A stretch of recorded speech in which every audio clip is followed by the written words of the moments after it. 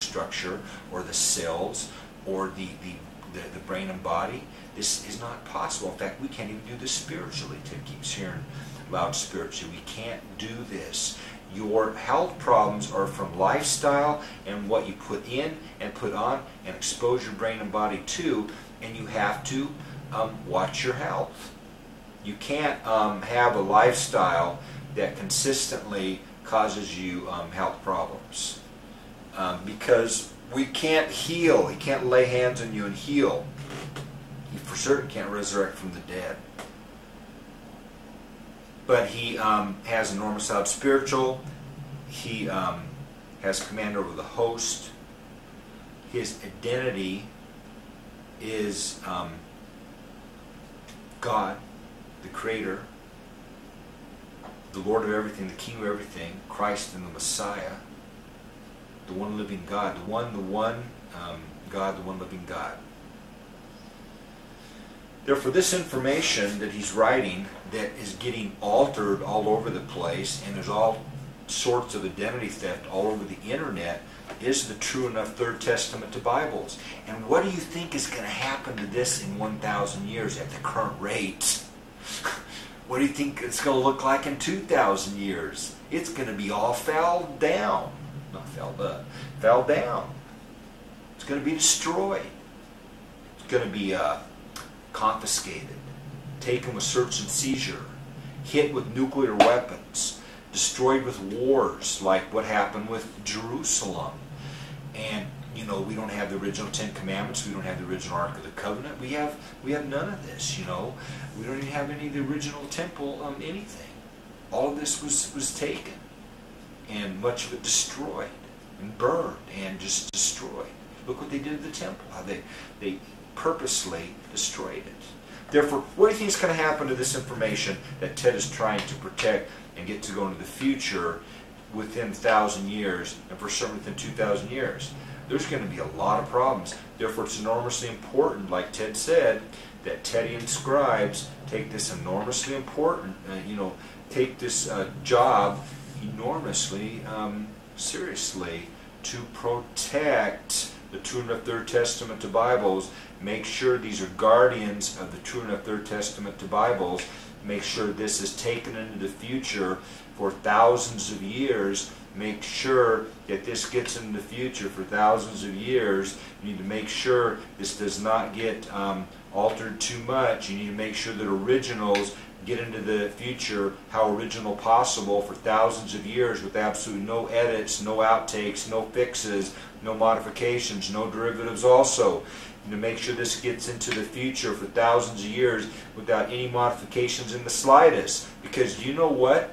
In addition to what Ted's telling you about this and this, did you know that the E.G. White estate keeps editing Ellen G. White's writings? And you know that it may be difficult to find the original. What did she write before any editors got to it? Huh? You know, what did she write? Where is this information? Where are her original notes, her original writing, her original notes in the raw before any editing were done? Before any editors even touched it? That's a good question. And this is what Ted and the host want done to Ted's writing and internet site development and work. We want Ted's original rough draft, raw, uncooked, unedited, unrevised information to also get into the future. Maybe, you know, it can parallel, but it has to get into the future. The original information, the original rough draft information has to get into the future, and even the original rough draft information of Ellen G. White is rapidly getting covered up, or covered down really, and being altered, you know. And what are the, for example, what are the writings of Ellen G. White for the Seventh-day Adventists going to look like in 1,000 years? Think about it. Considering everything that's being done to the writings of Ellen G. White, you're going to be shocked, you know, if you have any originals remaining anywhere that you can prove originals. And how in 1,000 years can you prove it's an original? That's another good question. How can you really prove that this is original.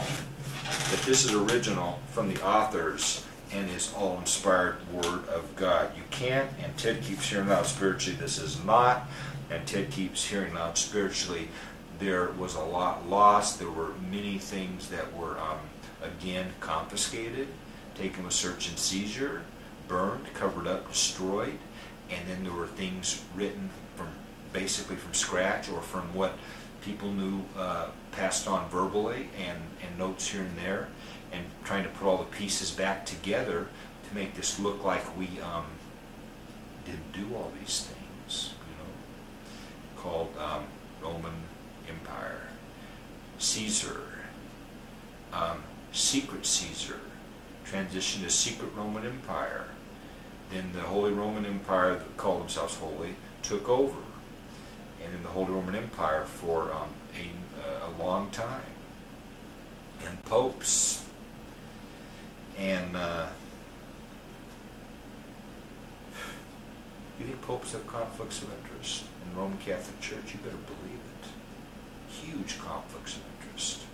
Enormous infrastructure that people protecting their positions and their careers and their jobs, and what they've done and what they did, and they can't speak out too much against the Roman Catholic Church if they're working for the church, or they'll be excommunicated, fired and excommunicated.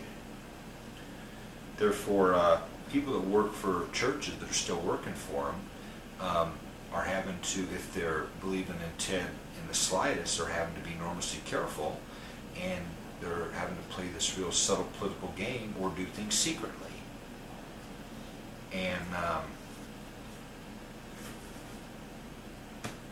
Ted trusts his loud spiritual much more than he trusts, scriptures, than he would trust this entire, heavy scripture and Bible. He trusts his loud spiritual much more at this point in time. For certain, in the last about 3.5 years, started around 2003, it really started getting pretty crystal clear, and it really started feeling like it was to the right, and it really started feeling like it was from up, and I kept doing these maximum legal things I could do to get the 100% truth, how much I could, and I do believe the hosts are getting through. I don't believe this is a deception. I don't believe I am deceiving you, and I don't believe I'm deception. And what just caused Ted to do that? Satan. What is in Ted? Who is in Ted? What is in Ted? Mostly the host and then Satan. Is this true? Yes. What made Ted do the Satan, to make people have doubt that Ted's kind of making this up, like Ted's thinking about it. Is this what just happened? Yes. Who makes Ted do writing mistakes? Satan and the demons interfere how much those can. Is this true? Yes.